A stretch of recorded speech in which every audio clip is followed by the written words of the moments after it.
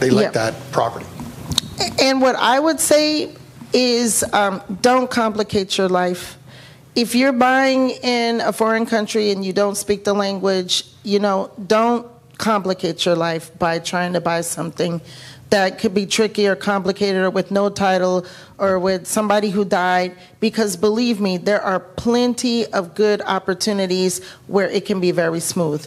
Once you have experience or once you've moved here, once you live here and you kind of have like a tougher skin to be able to withstand craziness, things that may seem like they don't make any sense, because many things don't make any sense. Like, why is this happening? Or why is there no title? And I get these questions, and I like to tell my buyers, listen, don't come and try to buy some farmland in the middle of nowhere and think you're going to build a house and build a well and have chickens and goats as your first purchase. No, I mean, some people have that as their dream. It's like, not yet. Don't go there first, because you're going to have a lot of complications. You're going to have to try to build. You're going to have to find builders. You're going to have to dig a well. It's just complicated. And at the end of the day, you could have a bad experience. And then you're talking about how, in the Dominican Republic, nothing works. And I take those kind of comments very seriously, because I take the responsibility to give my clients